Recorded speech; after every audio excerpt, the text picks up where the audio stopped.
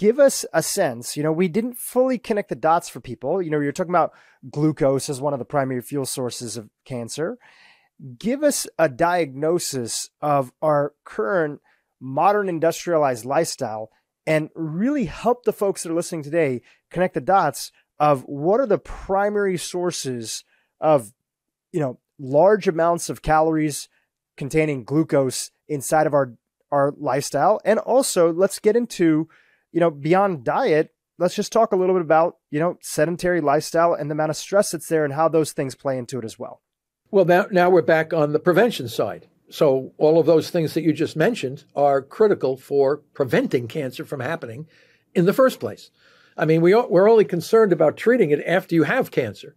But if you don't have cancer, you don't have to ever worry about the kinds of treatments. Or if you can live a diet and lifestyle that would keep your mitochondria healthy so that you don't get a transition from oxphos to fermentation, then the probability of getting cancer will be significantly reduced. So, but this is the balance act you have to recognize. How do we know that? How do we know that if we have the right diet and lifestyle, that we will significantly reduce our risk for ever having to deal with cancer in the first place? And we know that from our historic evaluation of tribes, human tribes that live according to their ancient ways. And there have been a number of people who have investigated Aboriginal peoples. These are peoples who still live in non-Western side. They're in jungles, or they're in desert, or they're in the Arctic. Modern day hunter-gatherer tribes. Yeah, like Inuits from Canada and Alaska. You have, well, now today they're massively unhealthy. A lot of sugar, a lot of alcohol today, but it wasn't that way before. Yeah. So those folks were living. In fact, there was comments that Inuits, Eskimos never get cancer, and they eat fatty blubber, and they eat whales, and they eat seals, and they eat fish, and they eat this kind of stuff, and they don't eat many vegetables because where are you going to go when it's 40 below zero to get a piece of fruit. But in the summer, certainly they could gather some of these things up. But the great physician, humanitarian Albert Schweitzer recorded the African tribes had no cancer. He looked for 40,000 people were evaluated. He couldn't find any cancer. So what are these guys doing? They were pretty much following a lot of physical exercise, very low carbohydrate foods that they were eating, and they had a very different diets and lifestyles. So during the Paleolithic period of our past, where did we didn't farm. We were hunter-gatherers. Hunter, what does that mean? Hunter. You're killing stuff and eating it. You're gathering nuts and berries whenever you could seasonally. We now know from research, most of those folks were always in a state of ketosis, what we call nutritional ketosis, where blood sugars are low and ketones are elevated because there's no carbohydrates, very few carbohydrates in our diets. You don't get much carbohydrate eating organic meat, internal organs. You don't get much carbohydrates eating natural. You could get a little bit from berries, but they'd be seasonal. Tubers. So you don't really. Yeah, I mean, but you're not farming them. So the Neolithic period is when civilization started. Basically, when we started farming and growing food in a location where people would gather around the food. But even then, there was a lot of exercise, and the kinds of foods that wheats and corns and rice and this kind of stuff. They were not high glycemic varieties of these foods. We have now made super sweet rice, corn, wheats, and now we've even processed them into called highly processed carbohydrates with zero nutritional benefit, all high carbohydrate. And this with a diet and lifestyle that we have today is absolutely the cause of almost all of our chronic diseases. What are they? Type 2 diabetes, obesity, cardiovascular disease, cancer, dementia.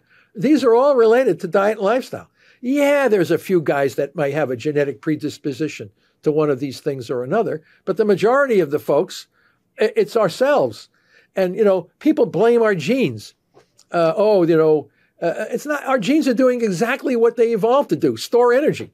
We evolved as a species that was hungry all the time. We were always tracking down food to get to find out we needed to store energy. It's hard to store energy when you're eating only meats and certain vegetables that have very, very few highly processed carbs. So now you take that same metabolism and you throw it into a new environment where you have massive amounts of highly processed carbohydrates, minimal amounts of exercise and energy, and you get fat.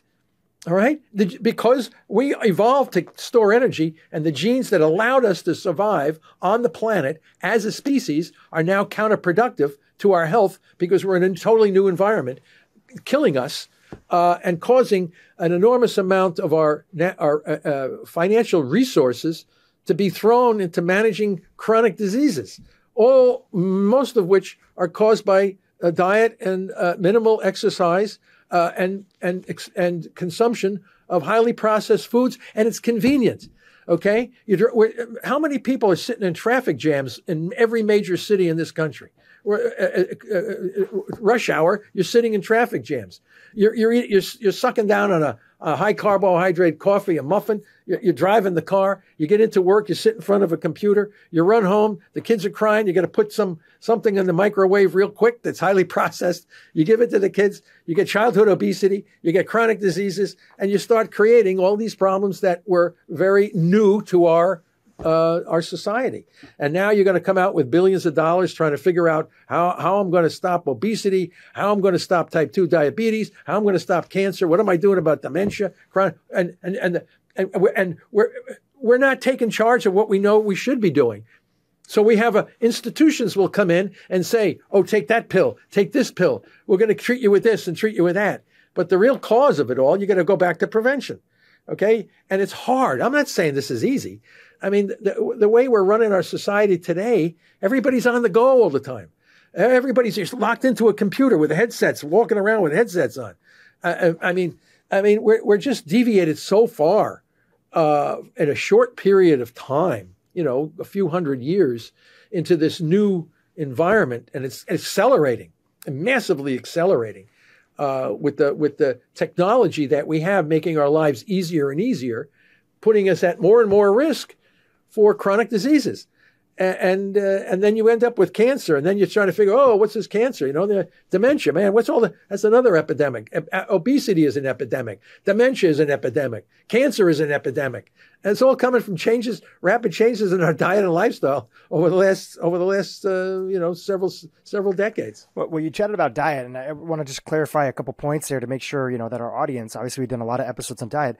It's not that you're saying that, obviously carbohydrates and sugar can't be a part of a healthy diet. We're really talking about getting those sources from whole foods and making sure that our total calories from those sources are stayed within reason, which generally, if you avoid ultra processed foods, especially high fructose sweetened, drinks, ultra concentrated fruit juices, things like that, fast food, if you're generally going to stay away from that and eat and focus on whole foods and good amount of protein, you're going to be okay with the combination of not having a sedentary lifestyle. Would you agree?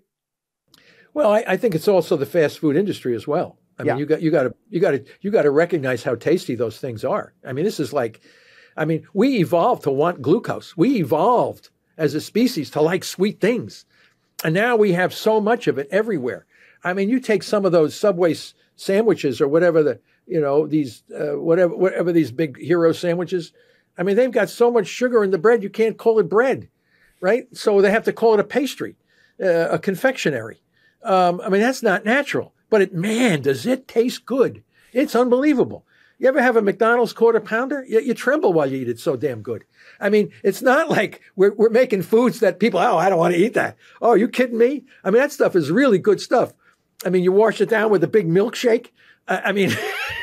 You gotta love it, right? You get those new Domino's pizzas. I mean, they're full of sugar in the tomato sauce. I mean, the bread's full of sugar. Everything is full of sugar. But man, does it taste good? Because we evolved to like that stuff. So it's not like because it was rare. It was hard to find. Yes, And and then you divide, and then our technology allows us to make sugary. We found a mutation in corn years ago, the sugary gene. So the corn kernels could make a lot more sugar, and then you can make sweet corn. Right? So everything is sweet, sweet, sweet, and then you process in the high fructose corn syrups, and you mix that in with everything else you're eating. And it's not like this stuff doesn't taste good, man. This stuff is really, really tasty. Sure, which is why it's so hard to take a step back from it. Yes. And it does take some level of personal, willpower to pull back, especially if we're addicted. But I will say the temptations are everywhere. The temptations are everywhere, but your taste buds do change when you start to shift away from a lot of those foods. And I want to say, for anybody who's struggling with it, 100% it's hard. And you start to crave whole and healthy foods. It doesn't mean that I don't like sweets, just like the other person that's around there, but your tolerance for them shifts. And also, Tony Robbins used to say this back in the day, but nothing tastes as good as being healthy feels. When you feel great because your sleep is great. Now, diet is tough, and it's one of those things that a lot of people struggle with, and you have to find the diet that you can stick to, and you manage calories and make sure you don't overeat, right? And there's a lot of different diets that can work there.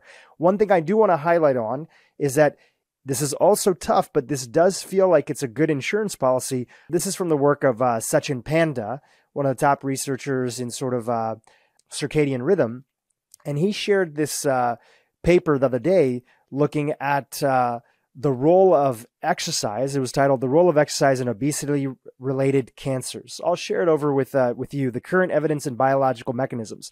And essentially, he shared this graphic on Twitter, and it was basically saying that exercise is one of the best insurances against cancer. And the premium, just from the evidence of what we have today, is that 30 minutes a day of sweating genuinely makes a difference. Would you agree, for a lot of people, that in the category of prevention, one of the top things they can do today, in addition to the stuff that we talked about, diet, which of course is hard, exercise is hard too, but anybody can start to get more exercise in their life, and that will also help them in the prevention against cancer? Yeah, I agree. Anything that you feel that you found as supportive for you and your lifestyle? Well, yeah, I think, I'm at a university where all the kids are young, and they're in the gym jumping around. They all want to look like the Adonis. They're perfect bodies. They're just like, I said, put 50 years and life on those bodies and see what happens. but no, I agree. But I think walking is probably one of the best exercises. Yeah, walking is underrated. Walking is easy because you don't have to go to a gym. You can just walk around the block, or walk around a reservoir, or walk around something. People want to swim. Swimming is excellent, but you got to go to a swimming pool somewhere. I mean, you're working in an office, and now you have to go somewhere, get into a bathing suit, swim around, put your clothes back on, and then, walking, you can just, go out and do, just walk around. It's a good way to clear your mind. It's a good way to start to focus on things that you may not have been able to focus on while you were working at the desk and doing your work. And it depends on the kind of work you're doing. I mean, construction workers, of course, are outside, and they have a lot more activity than some office workers, say. But we're all in the same environment, and we're all challenged by the same issues. How are we going to try to prevent, again, cancer, also obesity? Because all these things are linked. With the anti-smoking campaign, obesity now has moved into a high risk factor for cancer. But obesity is also linked to type 2 diabetes, which is another epidemic. All of that's related to elevated blood sugar and lack of exercise. So you can break it all down to blood sugar and exercise. If your blood glucose levels are too high and you don't exercise, you're going to get fat, and you're going to put yourself at risk for systemic inflammation. The great tragedy I see is the little kids that are adolescents, that are preteens are getting obese. This should never happen, because those poor folks are already shutting their long-term longevity down. They're going to be dead in their 40s and 50s. They're not going to be live to be 70 and 80. Super unfortunate. They're all going to be dead soon. Not all, but a lot of them are going to die prematurely from this. And they don't think there's a problem with this. And we can't never allow our society to think it's okay to see a little kid that's obese. It's not okay. Okay? Because that, unless you don't care about, health issues. And then, as you age, you put on weight, mainly because you're not as active as you were when you were young. And the hormones in your body that burn energy become less and less, and you start to store fat. So I mean, it's a lifestyle change, but man, it's really cutting the life. It's really reducing overall survival for a lot of people in our society. And they're saying that some of the kids today being born are not going to live as long as some of their grandparents, say for example. Yeah. So you have a lot of this that has to do. But again, we're focusing on cancer, which is a real deadly a type of situation that causes a tremendous amount of stress on people. And we can manage that. I think we can do a better job than we're doing right now. Hey, YouTube, if you enjoyed what you just saw, keep watching for more great content on how to improve your brain and your life. People need to know what's putting them at risk. And a lot of times they do know, but they really don't have the resources not to do what they're doing. So it's really, I don't know, it's a tough question.